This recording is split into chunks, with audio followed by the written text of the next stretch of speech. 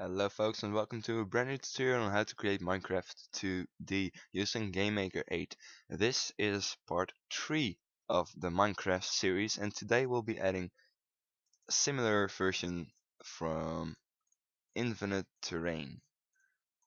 Why do I say that so weird? Well, it's not really infinite because if we walk like half an hour one direction, our computer will finally lag. So it's not really infinite, but it's an attempt to. So don't get too precise on this. So let's get started right away. Let's go to our script worldgen and use all these variables. We have like variable this, variable this, variable this, variable this, and we will be adding a lot more variables. So let's just put it in one variable,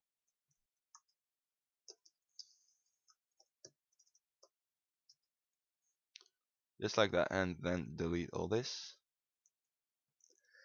And like I said, we'll be adding a lot more variables, so let's add some variables. Let's add our starting room and our ending room. This is already our starting room, well, our starting height, but now we will add like this value of our starting room. So starting room equals argument 0. You probably have already seen this on the Real Touch GML page. Well, this is a bit different. Not the rendering, but everything that holds it together. So you can follow his tutorials or mine tutorials.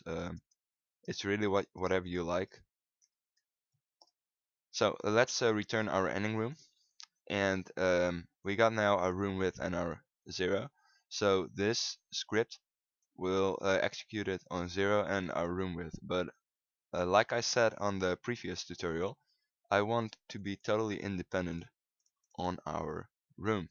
So if we oh, I'm sorry. So if we look at this and we take a look at this, our view, it's totally independent on our room. So let's do that with this. Like that. Now our 0 defines our argument 0 and our ending room defines our argument 0 plus this value. And then we're gonna return it. So let me show you how this works. Let's open a paint. So imagine that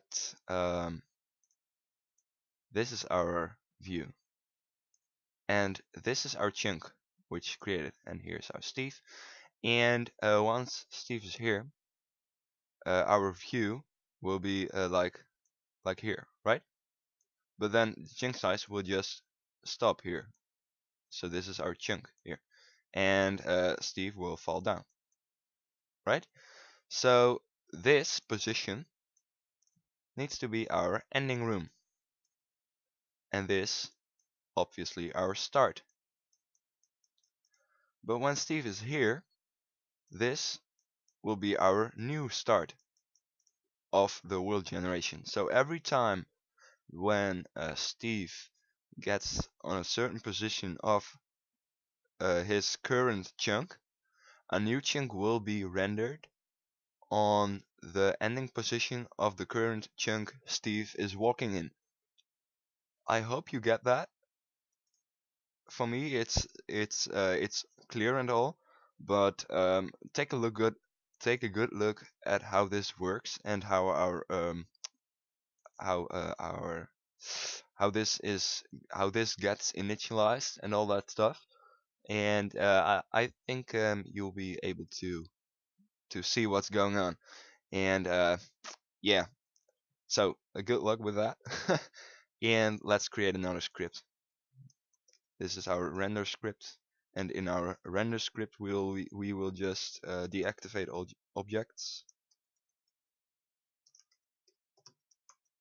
Well, at least our block objects, because we don't want to deactivate our Steve, because if we do that, then the world generation won't be initialized again. Well, it will be in here, but only once. We don't get a render thing. And then instance activate region, and this is our region, not our room region, but our view. So first we get like our X view minus 64, and then we get our Y view minus 64, and then we get our width view plus 96, and then we get our H view 0. Oh, plus 96 and make it true.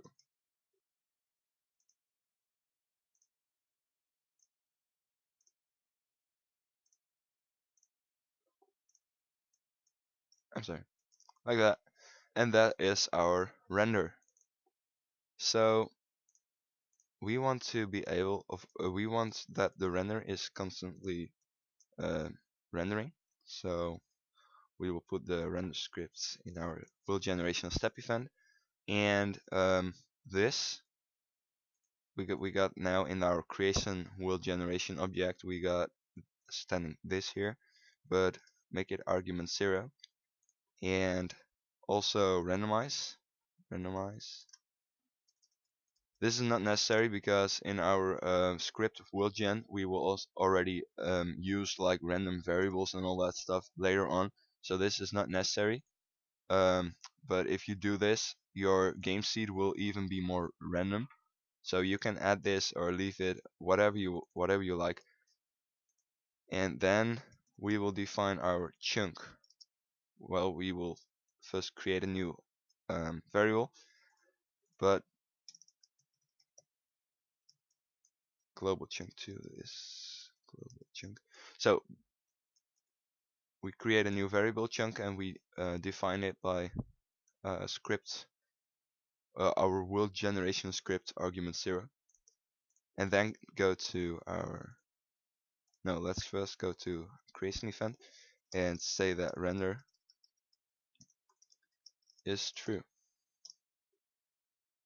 and then go to our step event here, step event, yeah, there it is, and scroll all the way down and create if statements. Global facing is 1,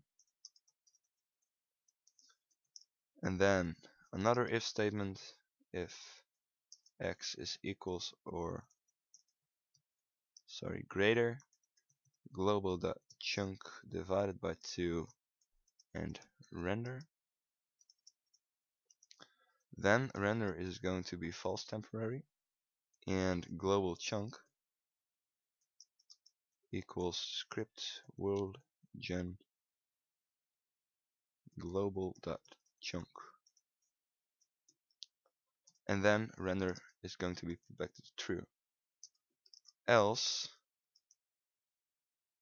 copy this, paste it in,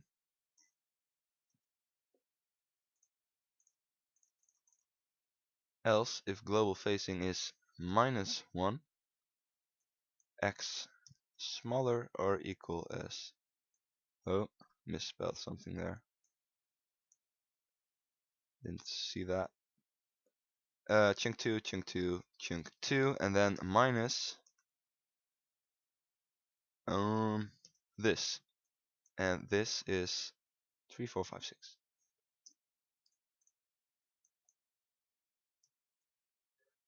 That's it. That's everything.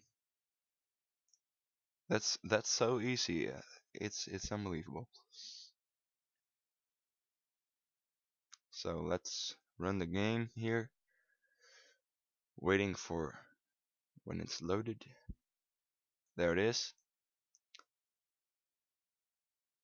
and a new chunk is created, and we got a client cliff here. We'll fix that in the next tutorial. The next tutorial is going to be random generation improvements, and I'm not talking about minerals and all that stuff because we'll be adding that a bit later.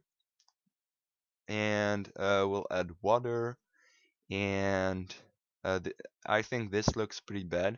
This whole area, it needs to be more random. Well, I think it needs to be more random. So we'll add like a random code for the stone level and the dirt level here. And it's kind of laggy now. Let's close it. Yeah, I'm loading another file here where you can see it. See, it's a bit more random here. So we'll be adding that later. Well, on the next tutorial. So yeah, I see you in the next tutorial. Random terrain generation improvements. See you later.